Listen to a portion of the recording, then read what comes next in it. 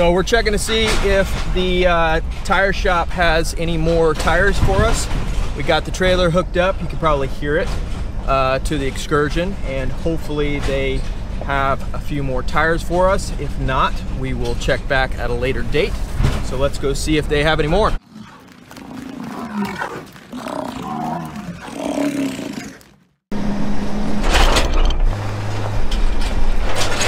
All the neighbors' corn and soybeans are coming up really tall.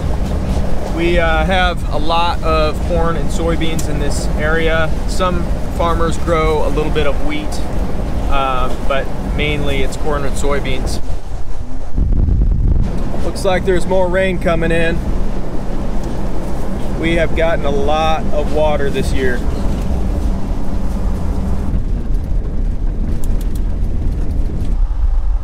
The Excursion probably needed a good washing anyway.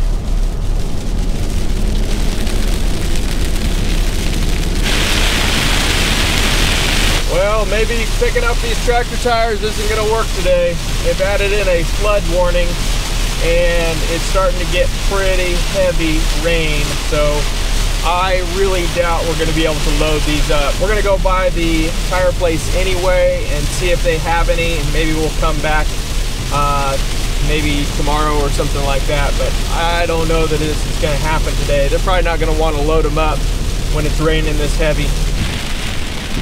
It's gotten so dark that the street lights are on and everything. It's almost like nighttime. There's so much rain.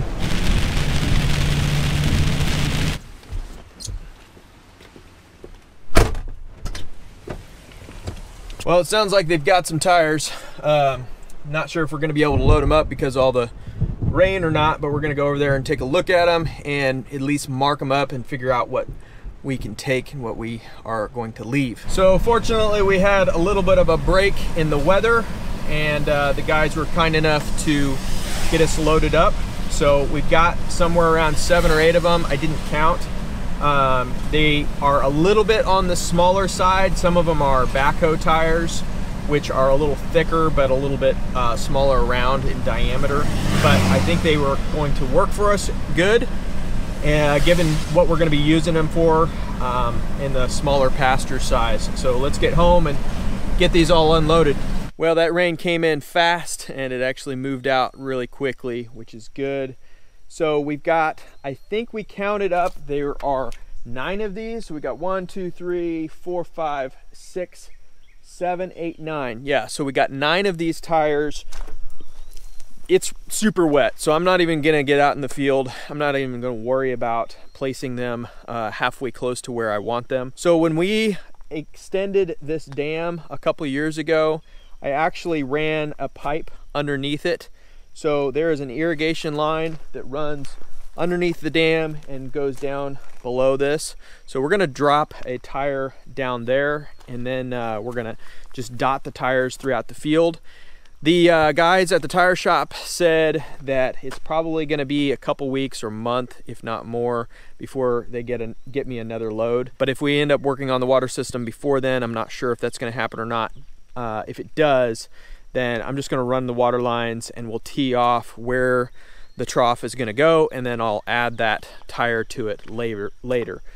So let's get these unloaded and get them out in the field.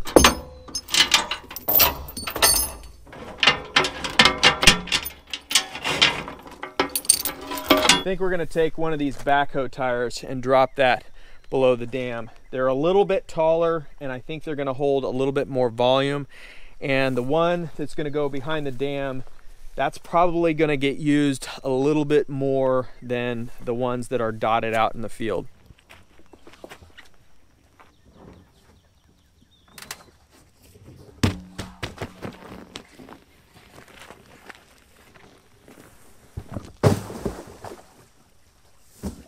Plan is for that tire to go a little bit farther down, but I don't want to push it too far down because we need to brush hog that before I set that trough up.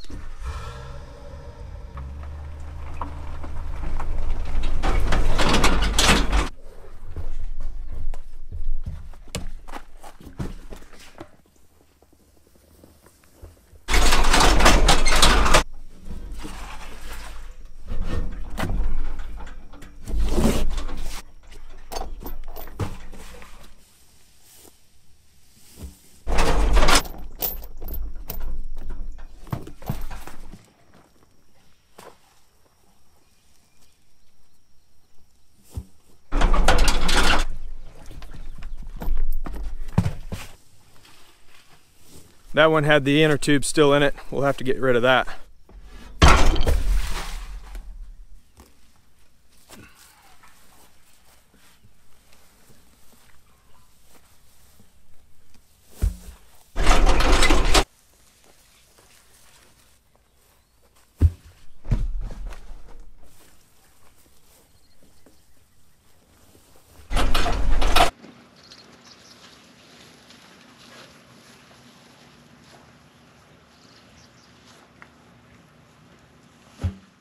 I don't have any cubes for you, girl. You're gonna have to go with that for today. All right, so that puts us up to 16 tires. I think I need probably somewhere around 10 more, give or take. I need to map this out and figure out how many pastures I want to do, and then figure out how many tires we need for the troughs at that point. But I think I need somewhere around 10. Like I said, the tire place said that they are good. It's going to be probably somewhere around 2 weeks to a month before they get me another load.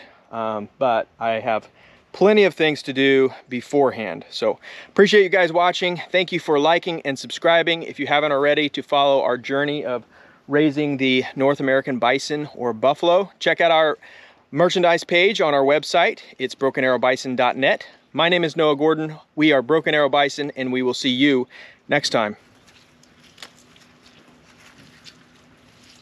What a muddy mess.